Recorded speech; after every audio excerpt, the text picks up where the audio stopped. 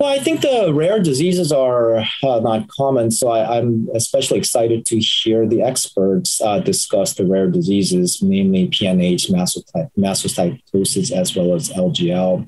And I defer to the experts about treatment landscape in those areas. At least in PNH, there seem to be new therapies for those PNH patients who are not responding well to existing complement blockade therapy. So that's exciting for PNH patients.